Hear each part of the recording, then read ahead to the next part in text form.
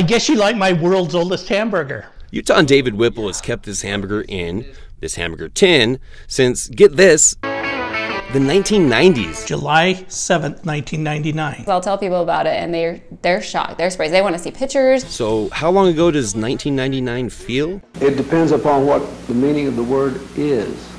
Yeah. President Clinton had just survived being impeached. Share Believe.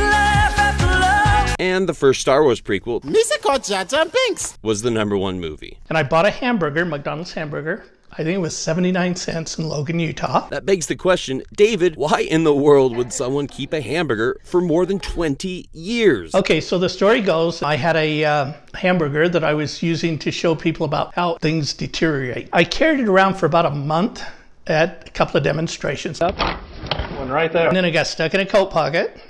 The coat got thrown in the back of my van, and I guess it just got hung up in our closet in Logan. Subsequently, we moved from Logan to St. George, Utah, and it stayed there for a couple of years. I think my wife was giving the coat away or something and found it. Well, how about reaching into your coat pocket and finding an old hamburger that's 14 years old? That was back in 2013 when we first introduced you to David and his ancient burger right here on 2 News. Our YouTube video of the news story went viral with nearly 10 million views. Since then, David has kept this burger in its tin and hasn't opened it until now. All right. I have no idea. Maybe it's turned to dust. There's the sack that it came in. That was the wrapper it was in. And that's disintegrating more than the hamburger is, probably. There it is. My gosh.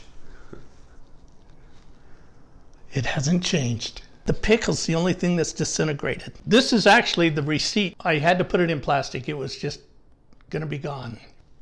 Do you want to smell it? That's usually a no from me, but this burger had only a faint smell of cardboard. Cardboard, yeah. That hamburger is 20 years old. Yeah. What's your reaction to seeing it like this? Scary. It's a real conundrum. It's just crazy. I mean, it looks like you could just heat this up in the microwave and just eat it.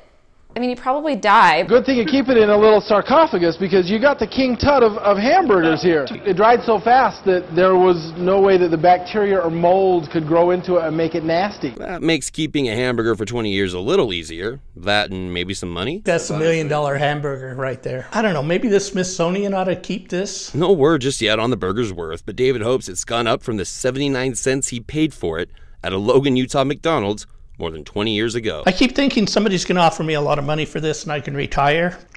Till then. From Heber City, Adam Forgy, 2 News.